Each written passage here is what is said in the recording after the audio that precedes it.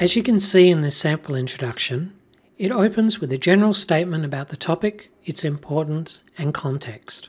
It states the position the author is taking, the thesis statement, and it mentions the points the essay will cover. A typical body paragraph develops the argument, opening with a general statement or topic sentence. Then it provides examples, evidence, explanation, and evaluations to support each idea or statement. An effective conclusion then restates the author's position, rewording the thesis statement, sums up the main points made in the body, and finishes with a strong statement about the wider context to demonstrate the significance of the essay.